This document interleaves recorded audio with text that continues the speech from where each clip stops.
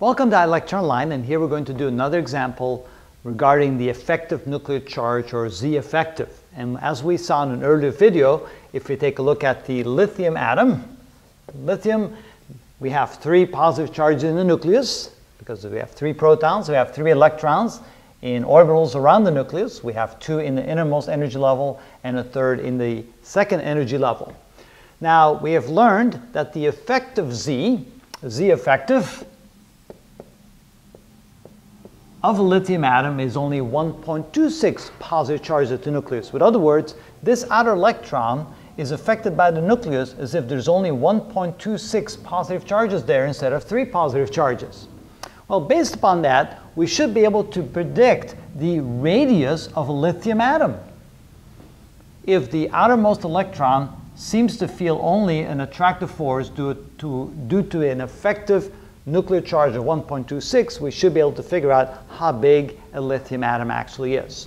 Well, you say, how can we do that? Well, there's a balance of forces here.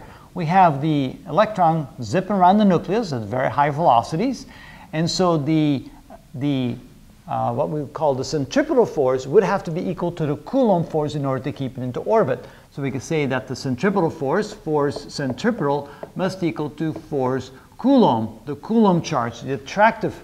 Well, let's see. I shouldn't use C in both cases, otherwise you get very confused. Let's just use Q for charge. So the force due to the centripetal motion is actually equal to the Coulomb force, the force of attraction between the 2 charges. We have a positive charge there, we have a negative charge there, and they attract each other.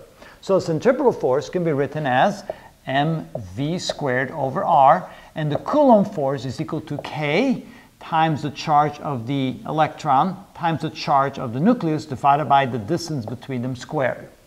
And so we have to take that equation and solve for r.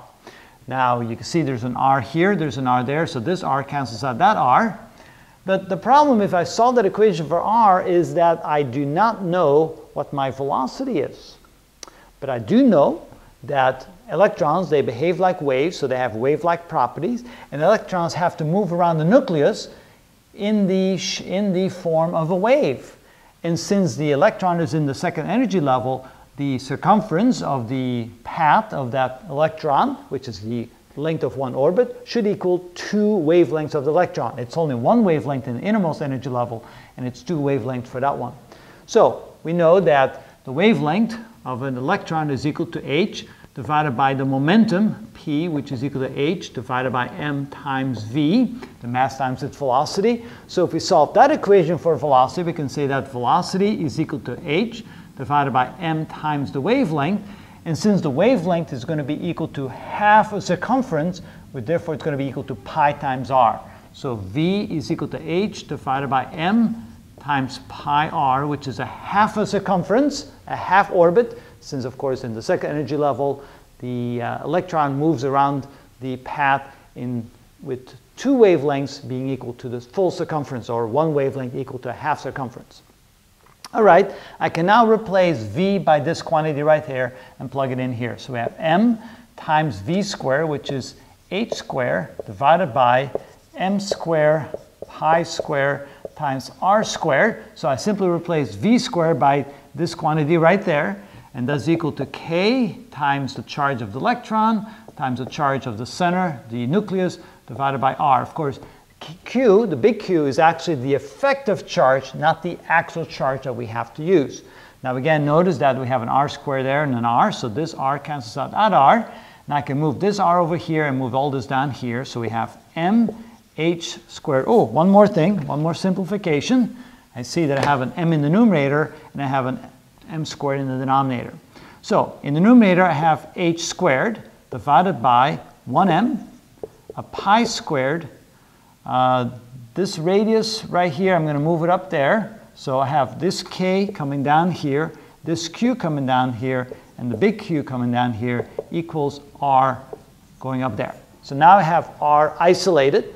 I'm now going to turn the equation around. So let's come over here. So the radius of a lithium atom is going to be equal to h squared, this is of course Planck's constant squared, divided by the mass, divided by pi squared by a k times small q, big Q. Small q charge of the electron, big Q charge of the effective nucleus, the effective charge on the nucleus. Okay, let's plug in some numbers. H is 6.626 times 10 to the minus 34 joules times seconds. And we have to square that. There we go. Let me move this over a little bit. So this is m pi squared. This is, of course, the exponent 2. Divided by the mass of the electron, 9.1 times 10 to the minus 31 kilograms. Times pi squared, that's easy enough, pi squared, times k. K is 9.0 times 10 to the 9th. That would be newtons meters squared per coulomb squared. Coulombs is a unit of charge. Divided by the charge of electron, which is 1.6 times 10 to the minus 19 coulombs. And then the charge of the effective charge of the nucleus, which would be 1.26 times that amount. So it would be 1.26 times 1.6 times 10 to the minus 19 coulombs. All right, I know the electron is a negative charge and the nucleus is a positive charge, but we don't care. We simply care about the absolute value of that amount because we're looking for the radius. Now, if we work this out, we should be able to get the radius of a lithium atom based upon the effective charge of the nucleus and based upon the principle that the centripetal force has to be equal to the force of attraction between the electron and the nucleus. So let's find out if we get the right value. 6.626 e to the 34 minus, we have to square that. We divide that by the mass, 9.1 e to the 31 minus, divide by pi squared, divide by 9 e to the 9th, divide by 1.6 e to the 19 minus, let's square that because we have two of them, and then divide by 1.26, and I get 168 picometers. So R equals 168 picometers, which very closely matches the radius of a lithium atom that you'll find in your textbook.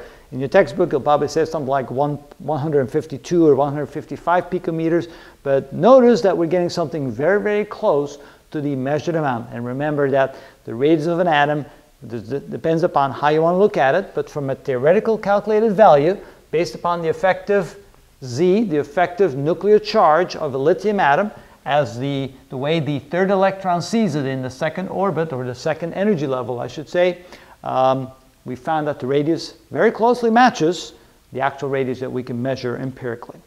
So, a nice example of how the effective nuclear charge plays a role in shaping the size of the atoms